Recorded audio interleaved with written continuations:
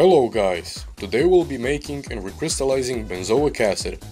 Benzoic acid is a colorless crystalline solid which was discovered in the 16th century. On an industrial scale, it's produced by partial oxidation of toluene, but we'll be making it by reacting sodium benzoate with hydrochloric acid. When we mix them together, a double displacement reaction takes place, since benzoic acid is a weaker acid than HCl. So first, we measure out about 40 milliliters of water and put it in a beaker. We weigh out 16 grams of sodium benzoate and add them to the water.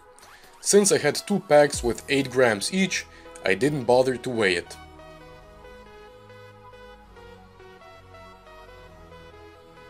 Mix until everything dissolves. Measure out 11 milliliters of 32% hydrochloric acid. Since it's so concentrated, you can see clouds of HCl fumes. When we add the hydrochloric acid, we can immediately see a precipitate forming. Since benzoic acid is basically insoluble in room temperature water, it drops out of solution as white clumps.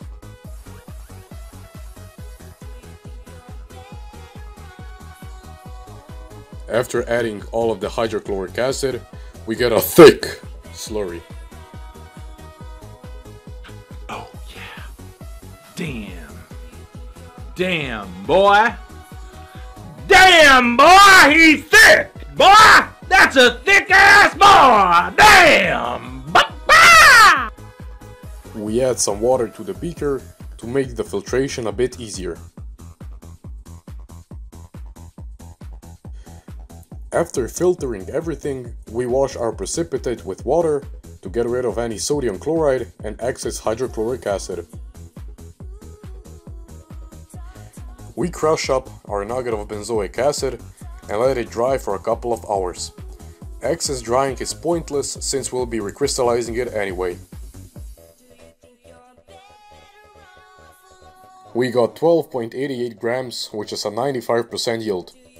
It could be better if I wasn't so damn sloppy with the filtration. Now we'll be recrystallizing 11 grams of benzoic acid. Even though it's basically insoluble in water at room temperature, its solubility increases to 5.6 grams per 100 milliliters of water at about 100 degrees Celsius. So boil 200 milliliters of water and add your benzoic acid. This shot looks pretty cool. It looks like a snow globe. If only snow was made out of benzoic acid.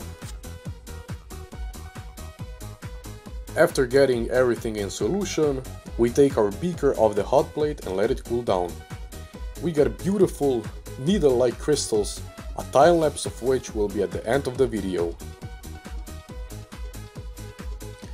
We decant the wastewater down the drain and filter out our pretty crystals.